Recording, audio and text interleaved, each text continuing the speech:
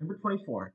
Sine of x times the tangent of pi over 2 minus x equals what? And it looks like just wants us to simplify this into something easier, or something just more simplified, I guess, right?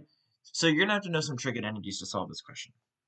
So sine of x, there's not much you can do with that. But if you look at this, tangent of pi over 2 minus x, this is probably a lesser known trig identity, but you can still use one. There's a list of identities called cofunction identities, which is basically just what happens whenever you do a transformation inside of here, inside of the parentheses. And this one happens to be 1 over the tangent of x. So there's actually a lot of simplifications we can do now. So we know tangent of x. This is another identity actually. It's almost a definition of tangent actually. Tangent of x equals the sine of x divided by the cosine of x. And so here we're multiplying by the reciprocal. So I can just say, instead of multiplying by sine over cosine, I multiply by cosine over sine. When I do that, sine of x cancels, and you're just left with cosine of x. And that's answer choice A.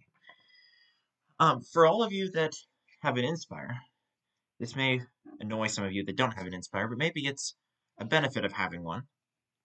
A lot of times you can just type this kind of stuff into your calculator, and it'll just simplify it for you. It's actually really nice. So make sure you're in radians first of all, because we have that pi over 2 in there. So we have sine of x times the tangent of pi over 2 minus x. Is that what it was, or was it x minus pi over 2? No, it was pi over 2 minus x. I just click enter, and you see it simplifies it to cosine of x. So that's pretty nice. It's a pretty good backup for if you forget your trig identities.